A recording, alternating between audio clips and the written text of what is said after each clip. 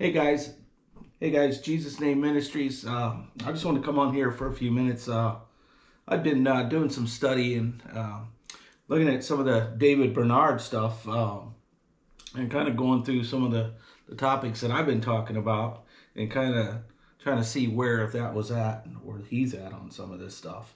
And I know I've got lots of people that want to defend the UPCI. Who hasn't even went and looked at where their church really stands on these issues, but just from what they've heard, they'll argue the fact. But anyhow, one of the things I wanted to point out is the fact that how weak, and you know, I just went through, you know, how do we know the Bible's true? And I listened to him in a very high-level education scholar, which is at Urshan College. He's a teacher, professor there, who teaches that subject. And so when you listen to the interview and you look at that, talk about, you know, how the books were brought in today that we have, that we now call the Bible, that had met the criteria of what we call the canon. And so just listening to them and how they're bringing forth, you know, how we should believe that the scriptures are of God and such.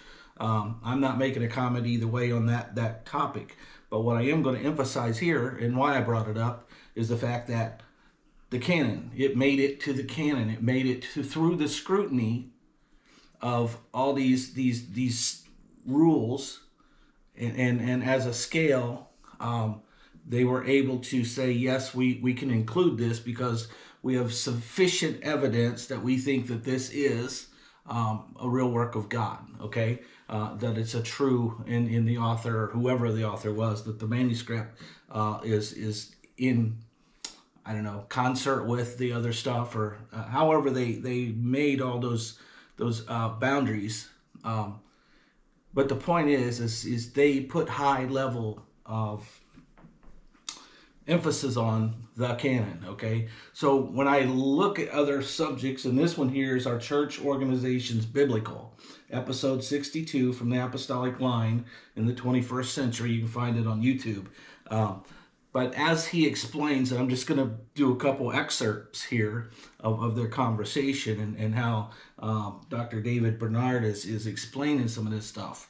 And you know, immediately I thought of the canon, and the way he's explaining it would not even come close to being canonized with the way he's presenting it, because there's not enough evidence. There's not enough. And he even points out in the other conversations how by two or three, the mouth of two or three witnesses, and he uses those things. And you'll see that on here, he'll use the assembling of yourselves together to form his character of a church.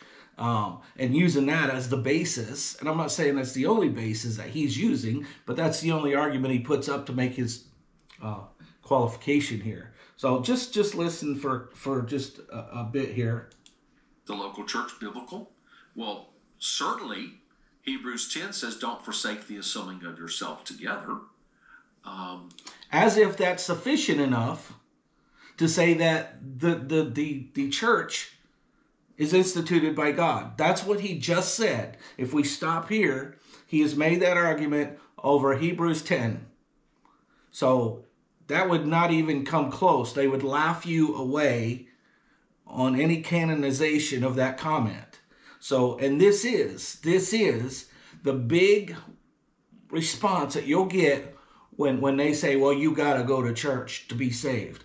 No, you do not have to go to church to be saved. Well, don't forsake the assembling of yourselves together. The assembling. I can assemble at the coffee shop with 2 or 3 people gathered in his name. He does miracles. So you're going to tell me that couldn't qualify as the assembling or meeting together to satisfy what that writer said in one place. So again, 2 or 3 witnesses, or by 2 or 3 immutable things, let everything be established. And it took in Moses' law, where they're getting a lot of this, is the fact that it took 2 or 3 witnesses to convict someone to death.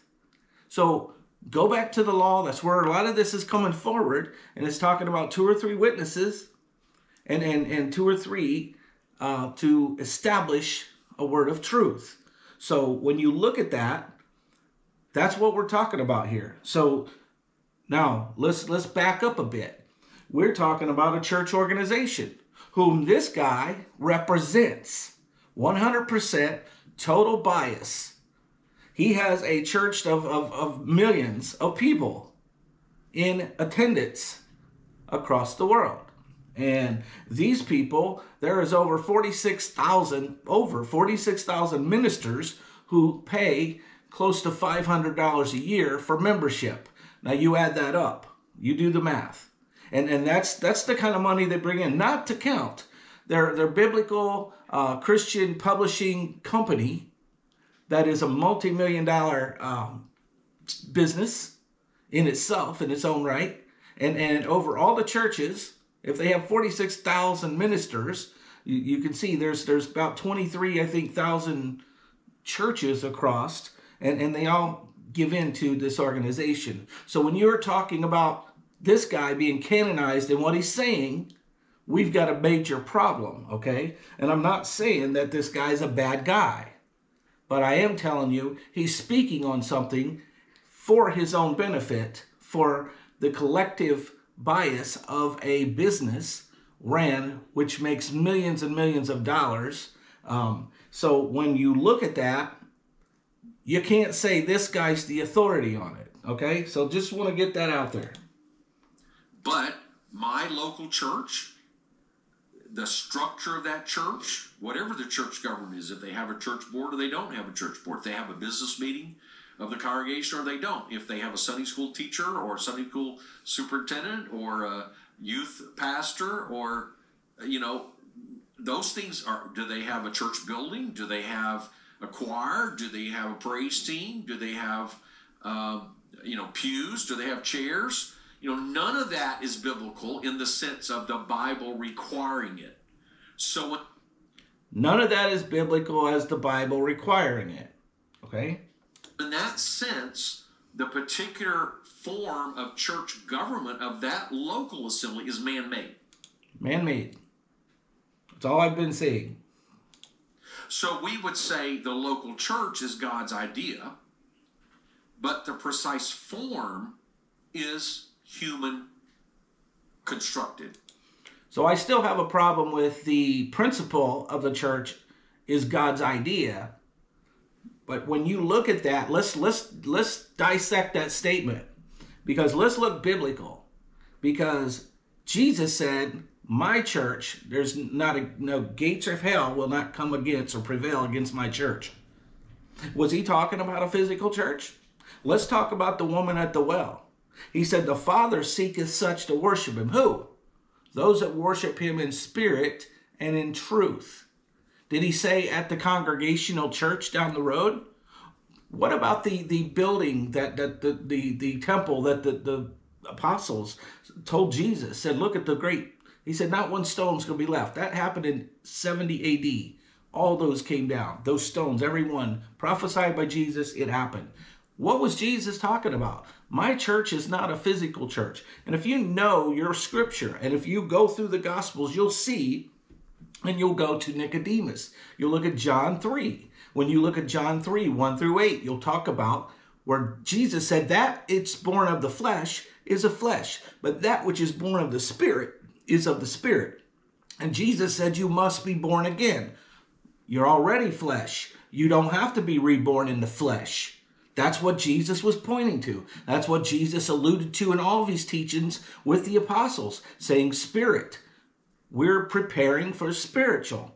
And Jesus said, upon this rock will I build my church. Upon this confession of what? Faith. It wasn't about a physical church. Never was. And when the disciples, and you want to argue with the disciples' Acts and how they set up church structure and things like that, you can't say that that was the will of God. Did that exist? Did that you say, well, if God was behind it, it would have never ceased to exist. We would have still had that church in Jerusalem today. That's my feeling about it. That's what I know, because what God puts there is not going to be torn down unless God never meant it. There it was. So that's my view of it.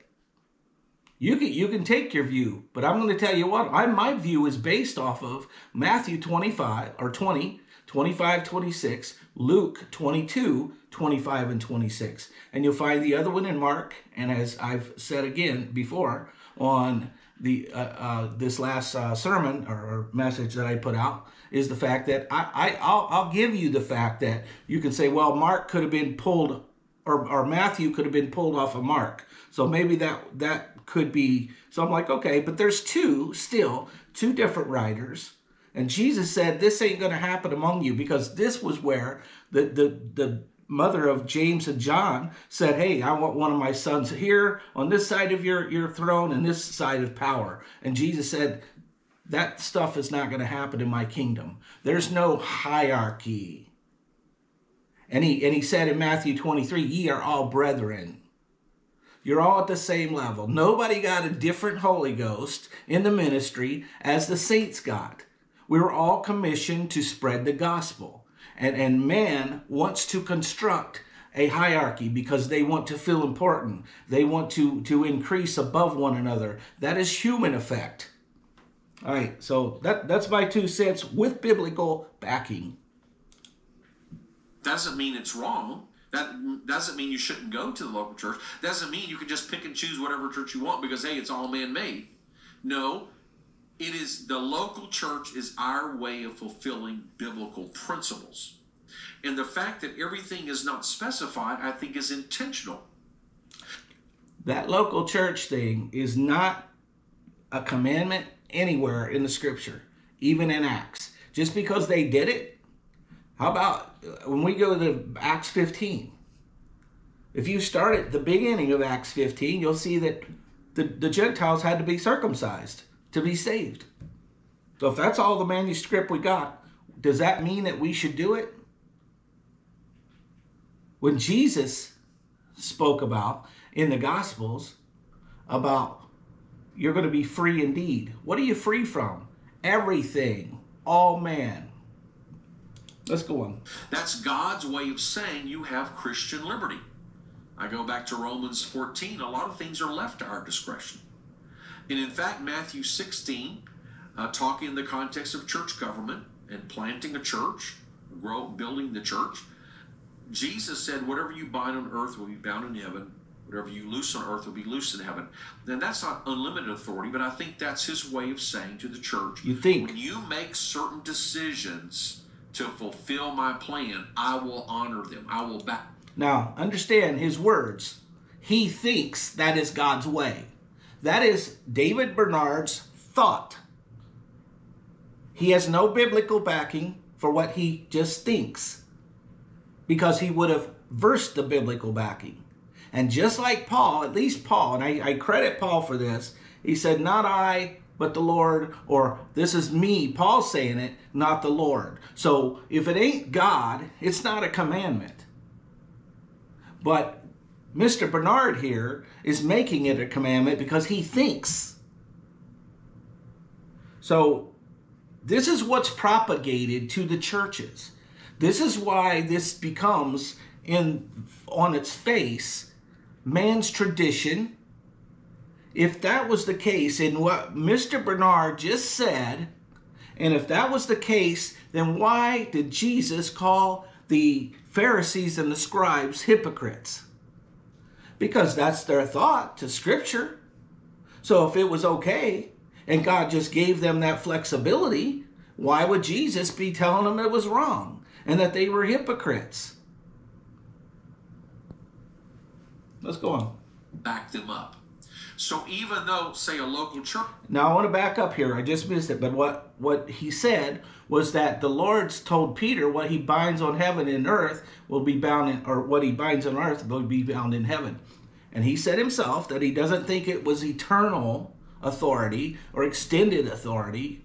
But what Mr. Bernard just did is chose his own reasoning, his own bias to the organization of a church locally here on earth to add the fact that he thinks it goes as far as the local church and governance of the local church. So this is Mr. Bernard's thoughts. This is his way of instituting it, and he thinks that we can go as far as this, but not any further.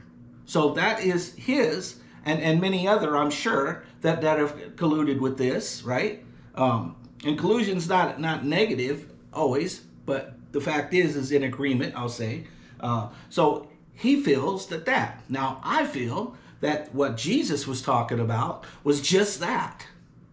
And when on the day of Pentecost, Acts 2:38, that started there and it stopped there. The Holy Ghost came over Peter and gave the formula for salvation, which was repent, be baptized in Jesus' name for the remission of your sins, and ye shall receive the gift of the Holy Ghost, which is backed up by John 3:1-8, when Jesus talked to Nicodemus. And the same thing happened. The new wine, Jesus' first miracle. We can go right in and validate this with Scripture and right to Jesus, which none of this can be validated by Mr. Bernard. And this is why I have a problem with it.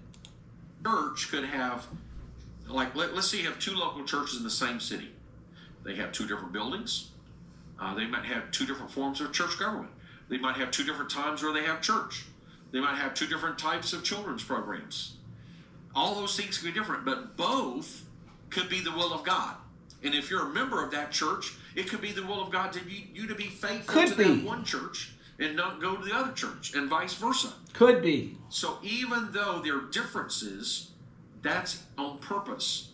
So I believe the New Testament doesn't specify all the details of a local church, because God recognizes that could vary based on culture, time, location, personality, needs. It does not specify because it's not important and it's not commanded. That's why it does not specify. Mr. Bernard here is stretching. What do you call that? There's a word, C word.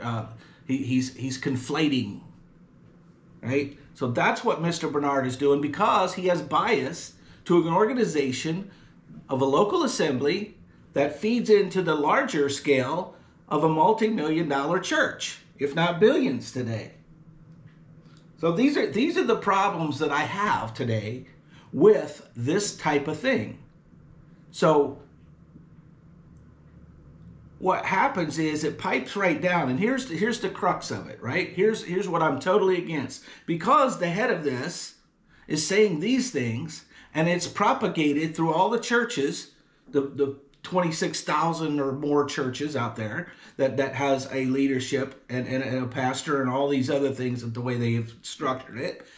Because of that, all the people that go to these churches, which I think is estimate maybe 2 million today across the world, and not all of them probably are adherent to it, but the point is that these people are telling all the rest of the people that if you don't go to church, you're going to hell. This is a problem, and it starts at the top, and this is why we have a problem here. This is why this stuff is propagated like this, because there's a bias and a monetary gain here. And this is where, and he even talks, and if you want to look at that, I done told you the episode, he talks how there's a financial division where they go after money and all these things. My friend, I'm telling you what, you read Matthew 23 and you're going to find a lot of this church, a lot of this construct, what he is accepting and trying to conflate or push out as biblical is very wrong in the eyes of Jesus Christ. All right. Thank you guys for listening. I'm not trying to say that all this is bad, but make note. Be aware of what's going on here. And do not allow man to put convictions that are not of this Bible and not of God especially